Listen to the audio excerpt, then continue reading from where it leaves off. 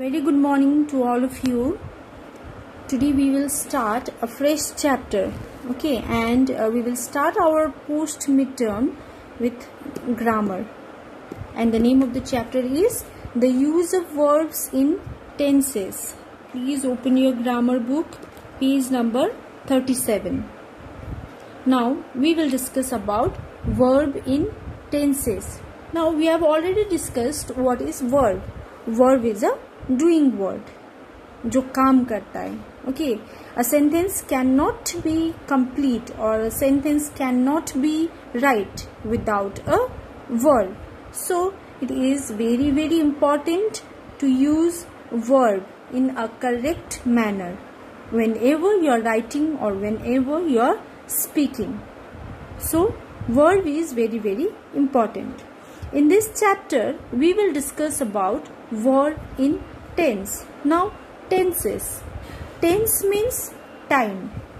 Okay, past, present and future. So we have to understand this. Okay, in which tense which verb will be used. So let's begin. The verb is a significant part of a sentence. In every sentence, the form of verb changes according to its tense, subject, mood, voice and narration. So, a verb is a very important, significant part of a sentence or a very important part of the sentence. So, whenever you are writing any sentence, the verb will change according to its tenses, according to the time, according to the subject, according to the mood, happy, sad, gloomy, according to the voice, whether it's male, female, what type of voice, and narration when you are discussing something or when you are describing something. So the verb changes in every sentence. That is why most mistakes made by students are those which relate to the use of verb. So whenever you are writing some sentences, maximum students used to write a wrong sentence. They used to do a lot of mistakes because of the verb. Because as we have already discussed that in every sentence, according to its tense or subject or mood, the verb will change. So you have to focus whenever you are writing a sentence or whenever you are speaking some things.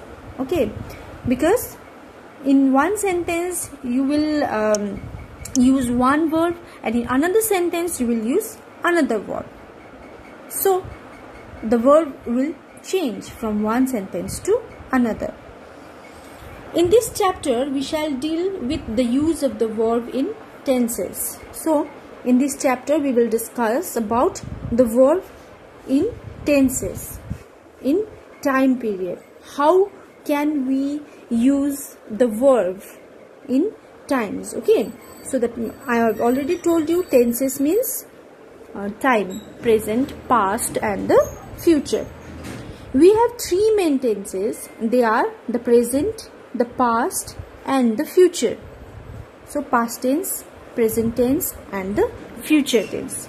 We are basically deal with these three tenses. Okay. Now the examples. Let's see the example. The present. We do our work. Here please see the red one. Do. Do is written in a red color. Right. So this is the present tense. We do our work. हम अपना काम करते हैं. ठीक है. The past tense. We did our work. Do is a verb. Okay, so this do, this verb has been changed into did, did, because we are writing this sentence in a past tense. Number one, the present tense. We do our work. Do is a verb and it has been written in a present tense. But the second point, we did our work. Do has become did.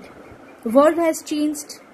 Right, so this is a past tense. We did our work. Past tense of do is did. Now the future tense. We shall do our work. Now this do has been changed into did when we were writing in the past tense. Now this do and did has been changed into shall do because this is in the future tense. The present tense we do our work, हम काम करते हैं. The past tense we did our work, हम लोगों ने काम कर लिया. The future tense we shall do our work, हम लोग काम करेंगे. तो this is a future tense. So you must have noticed, right? Do has been changed into did and shall do. So this is the tense. This is the use of verb in tense. Each tense has 4 different forms: simple, continuous, perfect, perfect continuous. Now you have to remember these 4 tense. Okay, 4 different forms of tense: simple, continuous, perfect, perfect continuous. And thus we have 12 tenses in English. Now we have how many tenses? 12 tenses. They are present simple, past simple, future simple, present continuous, past continuous, future continuous, present perfect, past perfect, future perfect, present perfect continuous, past perfect continuous, future perfect continuous. Now you just have to remember these 12 tenses.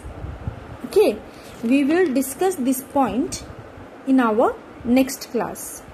Okay, the past, present, simple and simple continuous, past perfect, future perfect. We will discuss all these in our next class. Now in our midterm I have given you something to read from chapter verb, page number 33. Open your book, page number 33. Conjugation of verb. Right, here we have discussed, we have read present, past, past participle, present participles. For example, present, abuse. Abuse, past tense of abuse is abused. Past participle of abuse is abused. Present participle of abuse is abusing. So I told you all to read this very, very carefully. Right. So we have to remember that this past, present, past participle and present participle will be continuing in this chapter, and the use of verb in tenses. Okay, in our next class we will discuss about from page number 38, present simple, past simple, future simple. How can we learn? Okay, so please go through the chapter very, very carefully and learn all the 12 tenses and 4 tenses also. And in tenses has 4 different forms, right? So we have altogether 12 tenses. Actually we have 3 tenses, that is the present tense, past tense and the future tense. Now this tenses has 4 forms: simple, continuous, perfect, present continuous. Again these 4 forms has been divided into 12 tenses. Clear? Present, you just have to see here in this column there are present, past, future. Okay, present tense, past tense, future tense. But this present tense, past tense and future tense has also other forms, that is present simple, past simple, future simple. So we will discuss this in our next class.